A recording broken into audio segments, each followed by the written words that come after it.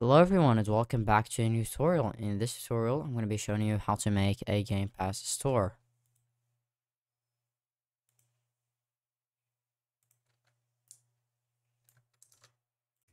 Also, if you guys want to support me and want to have access to all of my project files without having to follow the tutorial, they will all be available on my Patreon in the $10 tier. The link will be in the description. Okay, so the first thing we need to do is create the Game Pass shop UI. So what I'm going to do is go to start a GUI, add a screen GUI. I'm going to name it main GUI. And I'm going to add in a frame, and it's going to be, I'm going to add in a frame, and it's going to be named Game Pass Shop. Now I'll just resize this to a scale that I like. Something like that should work. I guess that's good. Okay, so I'm just going to position this in the center of the screen, and I'm going to use this plugin called Unit Conversion, which I'll leave link to in the description. So I'm just going to click on Unit Conversion, and then you're gonna press Scale on Size. And you can also add a constraint if you want to. And then what we're gonna do is add in a scrolling frame. So the size of the scrolling frame is going to be the size of the frame itself. A little smaller though. Yeah, that's good. Okay, so now we're gonna check auto canvas size, automatic canvas size. We're gonna choose Y, and we are also going to use the unit conversion plugin on this too, but I'm not gonna add the constraint for this. So what I'm gonna do now is set the scroll bar thickness to 0, and then I'm going to add in a UI grid layout, and then we're gonna add a frame. Now what I'm gonna do is change the color of this frame a light gray, and I'm going to mess around with the size right here in this cell size and cell padding property. So the scale offset should always be 0. Okay, so I'm just going to have a bunch of frames just to choose the right settings for this. So I want it to start from the center, so horizontal alignment should be center.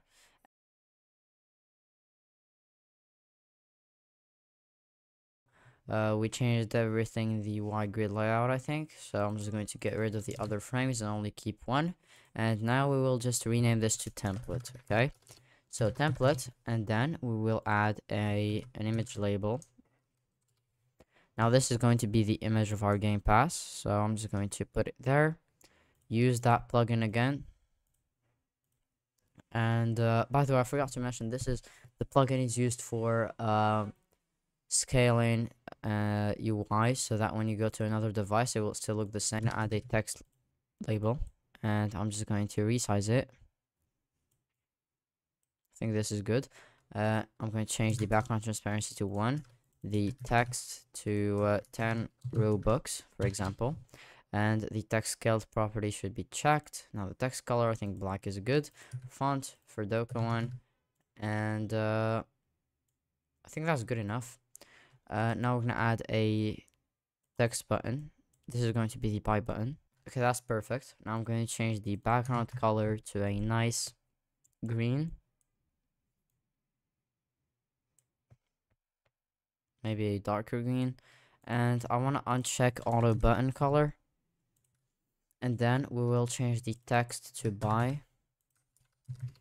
And maybe all caps.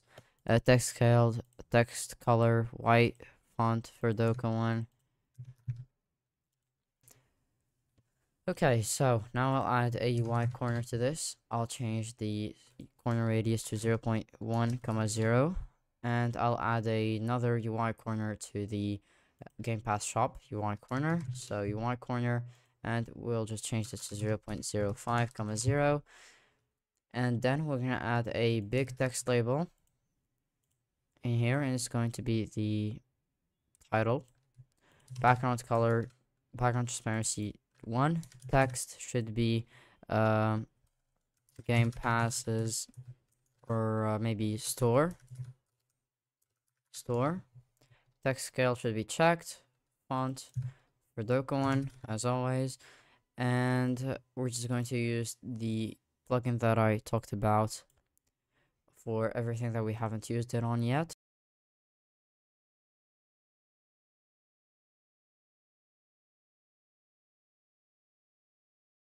And now what we're gonna do is just rename everything correctly. So this is going to be the buy button, and this is going to be price label. And I think that's all we need to do, and this is just going to be the title. Okay, so what I'm gonna do now is make sure that this is invisible. And what I'm gonna do is add a local script to the Game Pass shop. So local script, and I'm just going to call it Game Pass shop. Okay, so in here what we need to do is get marketplace service. So local marketplace marketplace service equals game get service marketplace service. Let's check if I'm still recording. Yes. Okay, so marketplace service local players equals game get service players. Local player equals players dot local player.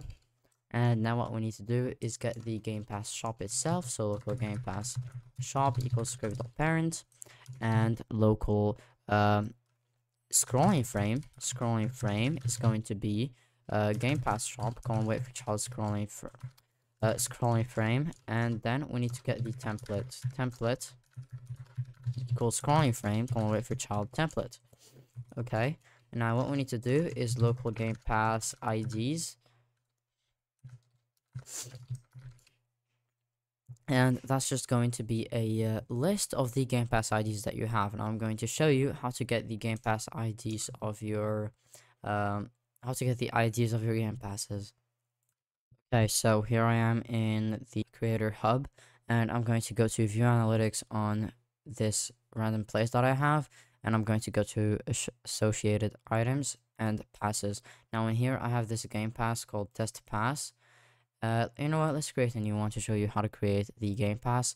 So I don't need to change this, and the name is just going to be test Game Pass, and maybe test Game Pass 2, because I already have another test Game Pass. And the description may be Game Pass create pass. Now you just created a Game Pass. We're gonna click on it.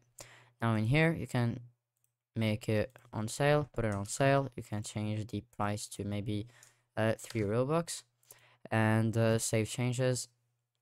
And Roblox takes 70%, you get 30%. So basic settings, we did everything. Now I'm gonna show you how to get the ID. So you just click on my inventory, and it will take you here, and you can just copy this string of numbers, this list of numbers in here. Just copy them, and that's your Game Pass ID. So I'm going to copy them.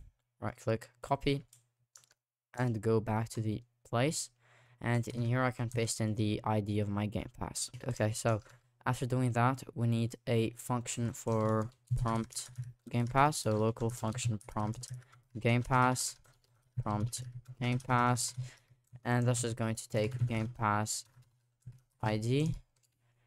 And we're not going to write in the function yet. We're going to write in a for loop. So task.wait 3 seconds, and for underscore comma Game Pass ID in Game Pass IDs do.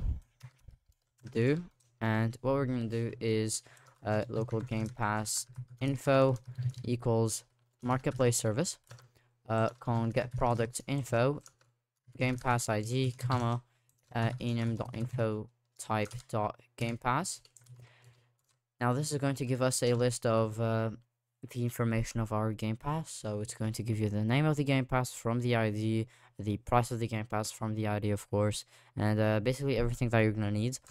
So the next thing we need to do is get a template. So new template equals template clone, and I'm just going to zoom in a little.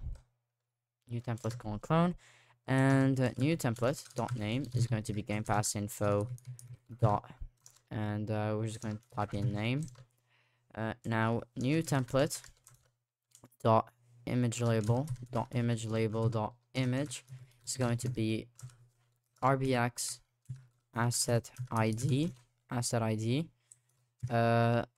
Just type in this / dot, and we're just going to type in Game Pass info dot icon image asset ID with a lowercase d, of course.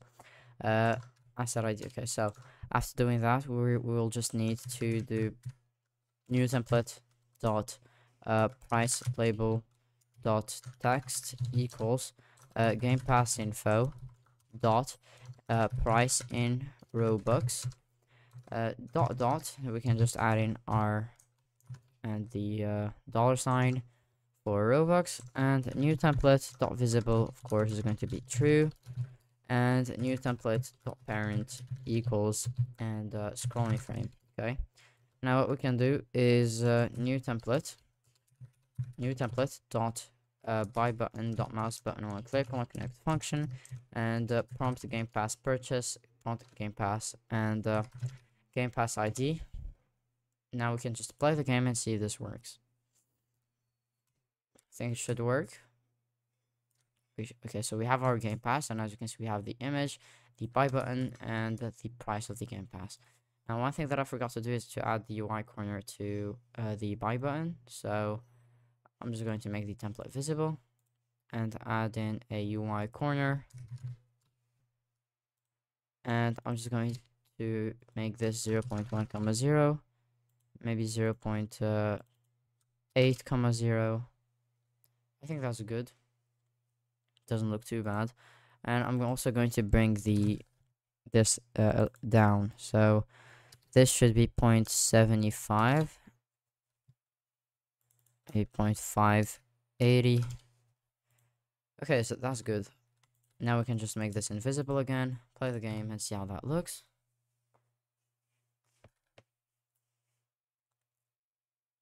Seconds. Okay, so it looks pretty nice. Now we're gonna make it so that you can actually buy the game pass. Okay, so in here what we're gonna do is we'll type in we're gonna have variable local has pass, and it's going to just be false. Now local success comma error msg equals p call function, and has pass equals and marketplace service colon user owns game pass async player.user id comma game pass id, and what we're gonna do in here is if success then return and if has passed, then you can just print what we can do is just maybe change the text of the buy button to owned. So this will also take in the buy button. So buy button dot text equals, and we're just going to type in owned. Okay, now else then marketplace service colon prompt game pass purchase, and it's going to check this. It's going to take the player and the pass ID. Okay, so now what we need to do, now this should prompt the purchase by the way, and when I click it, it should say owned, but it's attempt index nil with text. Okay, so we did not send the game pass the buy button, so new template dot buy button.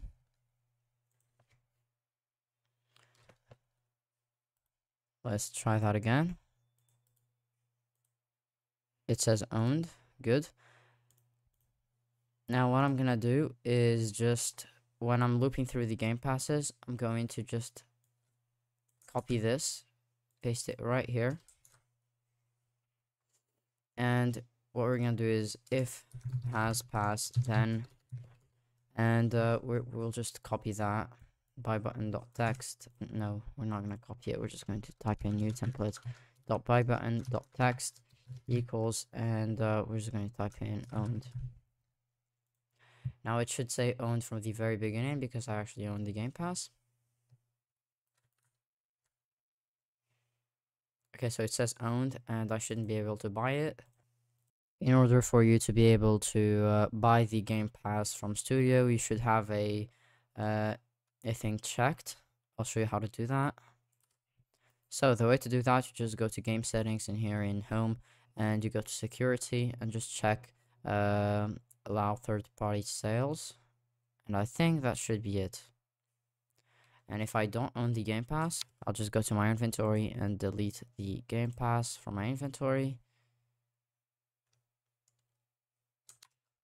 I should be able to purchase it, and it's not going to say owned. Let's wait for it to load. Buy, and as you can see, I'm able to purchase it. Now we need to make it say owned when you purchase the item. So what we're gonna do is add a script to server script service, and we'll call it Gamepass shop server, and local marketplace service equals game calling it service marketplace service. And what I'm gonna do is marketplace service dot prompt game pass purchase finished, connect function, and that's just gonna take the player and the game pass ID. And what we're gonna do in here is we'll just fire a remote event. So remote event, I'm gonna call it by game pass or game pass bot. So what we're gonna do is game.replicated storage.game pass bot fire client, and that's just going to take the player and the game pass ID, and what we're going to do then is remote, or actually game.replicated storage wait for child game pass bot dot on client event connect function. That's going to take the game pass ID, and what we're gonna do is for underscore comma v in scrolling frame calling the children we're gonna check if v.id dot value equals game pass ID, then so what we're gonna do is add a an int value to this, and it's going to be called game pass ID or ID. And in here we're just going to do new template dot id equal dot value equals and game pass ID. Okay, so in here what we're gonna do is v dot buy button dot text equals owned. Then we're just going to break this loop. Let's try that again. Let's see, ID is not a valid member of UI grid. Okay. So we need to check if v colon find for child ID, then we can do all of this. Okay, so one thing that I forgot to mention is in the server script, you need to actually check if the game pass was purchased. So in here we can just put in was purchased, and in here we can just check if was purchased then, and then everything should be working just fine.